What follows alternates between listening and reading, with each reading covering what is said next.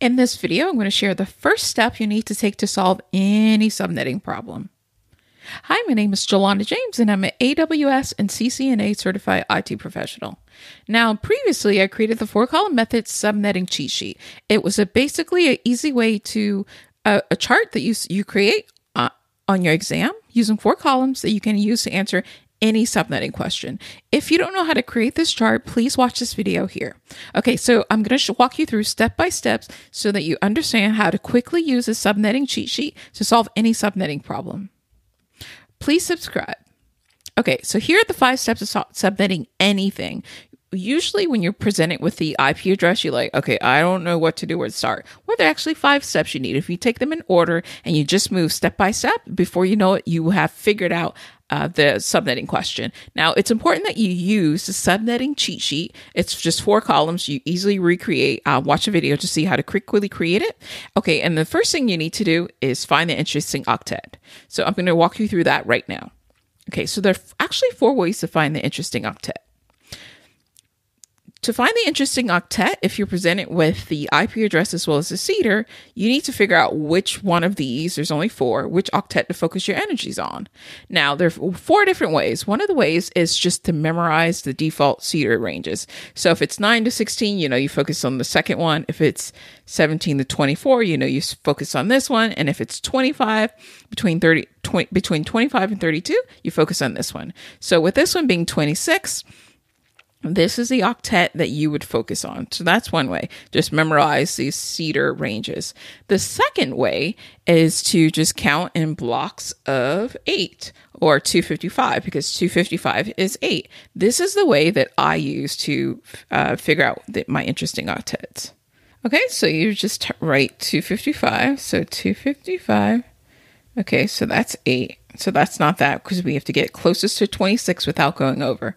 So I'd write 255 and I say, okay, no, ignore that one. That's 16 and 255 here. And that's 8. That's 24. That's as close as we're going to get. So now I know that I need to spend all my energies focusing on this octet.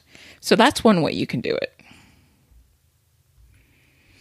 Another way is to just, if you're giving the subnet and not the CIDR, then you just simply pick the one that doesn't have 255. So that would be this one because it ends in 192. That's like way easy. And lastly, the other way to figure out the interesting octet is to just memorize the class IDs. The class addresses. So class address ranges. So class A is from 0 to 127. Class B is 28 through 191. And class C is 192 to 223. Whatever method works for you. But based on this method, you just look at the first octet. So it's 197. So we know 197 falls within this range. And so given that it falls in this range, we know that class C, this is the interesting octet. So those are the 4 different ways that you can figure out the interesting octet. You can memorize the default CIDR ranges. You can count in blocks of 8 or 255. You can pick the one that doesn't have 255 when you're just given the subnet, or you can just memorize the class ranges. Whatever method works best for you. At least now when you sit down to the exam and your mind go blank, the first step you need to do is find the interesting octet using one of these 3 methods. The next thing you need to do is identify your subnetting row on your subnetting cheat sheet. So to identify the subnetting row, all you need to do, for example, if they give you this IP address with the CIDR, with the subnetting cheat sheet, you'll be able to find the subnetting mask, the first, the last, the broadcast, the number of hosts, everything. So here's how the second step you need to do is, let's say they ask you to get the subnetting mask. Now, it would be not impossible, but really take a long time and a lot of space to create the chart in front of you here. It's just too complex and too hard to create on exam day when you're under stress. So instead of having all of these CIDRs, /8 to /32 already pre-written, we do something different. You're going to use your 4-column method subnetting cheat sheet. And all you need to do, it includes every single CIDR that you'll need. All you have to do is start on row 0.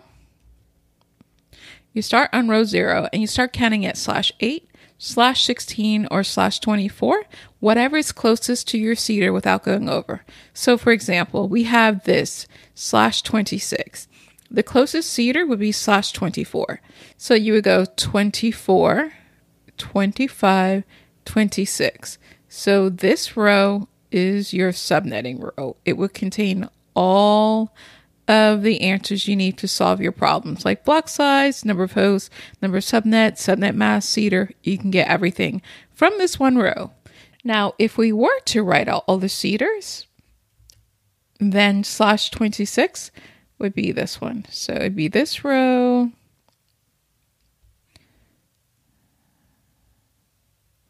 It would be this row. But luckily, we don't have to do that because we only have to draw the 4 columns and we just start counting from 0. And we will find the row that we need. So 24, 25, 26. And this row contains everything you need to find all your answers. Okay, good.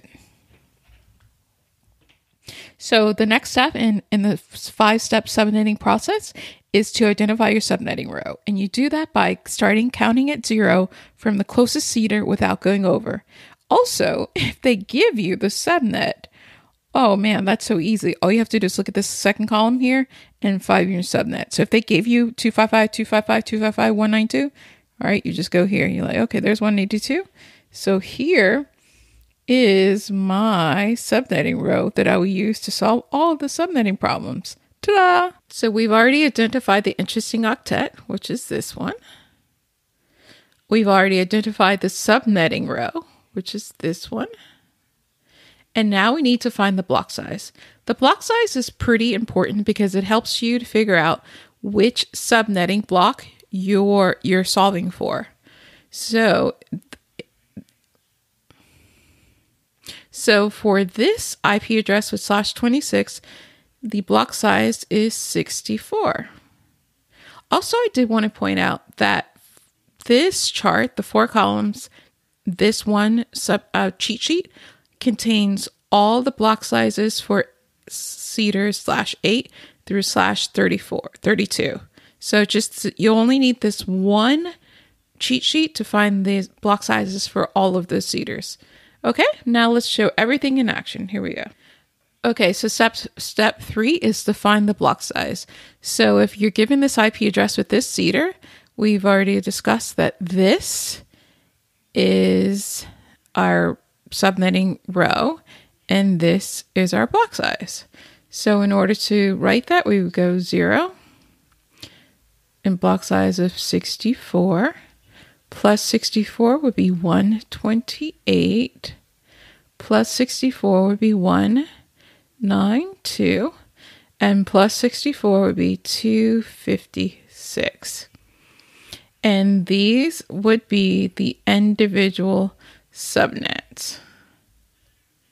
Okay, although this one wouldn't count because there's nothing past 256, but you need it in order to complete this column. So that's how you get the block size, and I'll show you what that looks like. So the ranges would be 0. So this one, 64. This is this one, 128, which would be this one. These are the network addresses. See? The next one would be 192. And so this is how you would use the block size in order to figure out which area to, and then you can find the first, the last, all of that good stuff. Okay, so now you can see why you need the block size. So to summarize, the third step is to find the block size, and all you gotta do is look at column 4 for the block size. Okay, so now we're on part 4 of the 5-step subnetting process. You need to identify the next subnet. Once you have all the information, you need to figure out, okay, which one do you turn in? Because now you've identified the blocks of addresses that are available to you, and you need to figure out which one is the correct answer for your question. So let me show you how. Okay, so the next step is to identify the next subnet. So we've established that this is the interesting octet, and our block size is 64. So if we were going to do the block size, would be 0 plus 64 is 64. Plus 64 is 128. Plus 64 is 192. Plus 64 is 256. All you have to do to identify the next subnet is to first find the group where your interesting octet lives. So it's 19. So 19 is going to be in this column. So the next subnet would be 64, because this one, is going all the way up from 0 to 63. So this is the one where your interesting octet would be, and this is the row you would use to calculate your answers. This is the next subnet. Okay, see, it's so simple. Once you have all the information, you can quickly determine the pieces of information you need to solve your subnetting problem. And as we can see here, if we were going to plot it out, we would get the network address would be 0, the host range would be 1, etc. So 19 would fall within this host range right here. But I'm going to show you how to calculate this. So that's how you identify the next subnet. You need to identify the block that your existing octet falls under, and then note the next block. That's it. Here's a 5-step subnetting process. We went through every single step, and now we're on to the calculate step. It looked like a lot of work, but actually on exam day and with some steady practice, you will be able to quickly subnet any subnetting problem on exam day. Okay, step 1, find the interesting octet. We found out that this was this one using one of 4 methods. Next is identify the subnetting row. Remember, you start from row 0 and you count from the nearest CIDR without going over. So for 26, we go 24, 25, 26.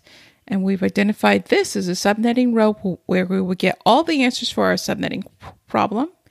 Okay, the next step is to find the block size, which is this, 64, so that we can block out our IP address in the appropriate blocks. Next is identify the next subnet so that we can quickly identify the broadcast and the last IP address. And then the 5th step is to calculate. All right, so let's see what that looks like. So this is just to quickly summarize what we've already gone through. And now we're going to calculate. So on an exam, if you're given this IP address with this CIDR and they ask for the first address, last address, broadcast, as well as the number of hosts, if that's needed, then we will be able to quickly find out. All right, so let's go.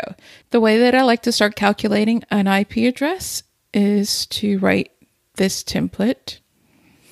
I write N for network, F for first, L for last, and B for broadcast. Okay, so now I need to block out my IP addresses. So the first one's going to be 0, and you need your block size for this. So the next one's going to be 64, because we have a block size of 64. And the next one is 128. I just always like to do 3 just in case I can get my rhythm. Now we've said that this one is the one that will contain our current IP address because it's 19. So let's calculate this. So broadcast is 1 less than the next subnet. So that would be 63. And then network is 1 more. First is 1 more than the network. So if this is 0, this is 1. And last is 1 less than 63, so it'd be 62. And that's it. That's all you need. So now the subnet mask we've already discovered here. So here, and it's 192. So you would write 255.255.255.192. Okay, the first available address. Now, because it's /26 and it's 255.255.255 means to just keep the number the same. So we're just going to write that. So 197.7351. And I'm just going to write them all here.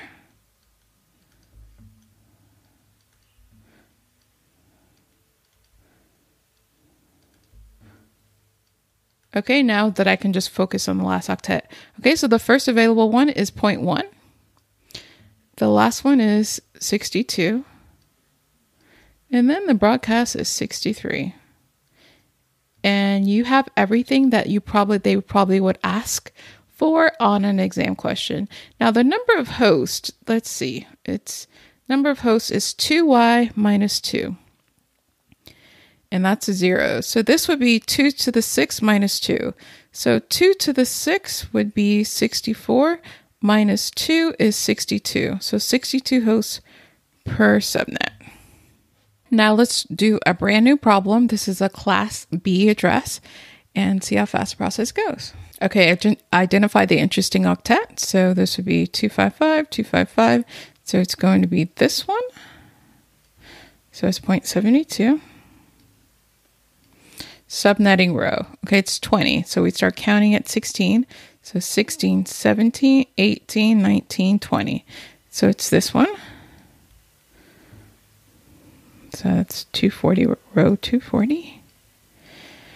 Block size. Okay, so we just go over to column 4. And we just see it's 16. And find our subnet. So we're going in blocks of 16. So let's see if we can do it here. So 0 plus 16 is 16. Plus 16 is 32. Plus 16 is 48. Plus 16 is 64. Plus 16 is 80. Okay, so it looks like 72 is going to fall inside this block. And we need this to find the broadcast address. So we need that. So know that it's 80. So the next subnet is 80. All right, let's start calculating. Subnet mask. So the subnet mask is 240. So it's going to be 255, 255, 16, let's see, and 240.0. Got it. Okay, and now because we know 255 means to take the exact number, write it as it is. So we'll just complete this before we fill it in. So 171, 251 dot something. 171.251. That way, when we come up to write our answer, all we have to do is just fill it in quickly. 171. Hopefully you guys can read this with this pen. Okay, so let's start calculating. So the first thing we need to write is N, F for first, L for last, and B for broadcast. And we know that our subnet is going to fall in here. So let's just do 2 so you can get used to it. So we're going to put 48.0 because we have to count for 2 octets. This one's going to be 64.0 and the next one's going to be 80.0. Okay, so let's start at the bottom. The broadcast is 1 less than the next one. So 64 is 63.255. And then let's do the bottom of this 80. So it's 79.255. Okay, and for the first is 1 more than the network. So 48.0 is 48.1. And 1 more than this is 64.1. Okay, and 1 less than the broadcast is 63.254. And 1 less is 79.254. And we said 72 is in this one, so this is where we'll get our answers from. So let me let me just change the pen so you guys can easily see it. 60. No, that's not first. The first is going to be 64.1. So the first one is 64.1. And the last is going to be 79.254. And the broadcast is going to be 79.255. And then the number of hosts, that's going to be a separate video because this is not so easy to find. Because as you can see, it's 2y minus 2, and y is the number of zeros. So the number of zeros this is a class B, so it would be like this, plus 8. All of these would be like plus 8. So that's how you would get it, but that's a separate video, so I don't want to confuse you. But essentially it's 2 to the 12th. So 2 to the 12th is 4096. Minus 2 is 4094. But that's a separate video. But I did want to show you that you can still use your same 4-column method to calculate the number of hosts in Class A and Class B and Class C addresses using just a simple 4-column chart. But okay, I hope that makes sense. Okay, so that's the 5-step subnetting process. Identify the interesting octet, identify the subnetting row, find the block size, identify the next subnet, and then calculate. Very easy. All right, thanks so much for watching. Please subscribe.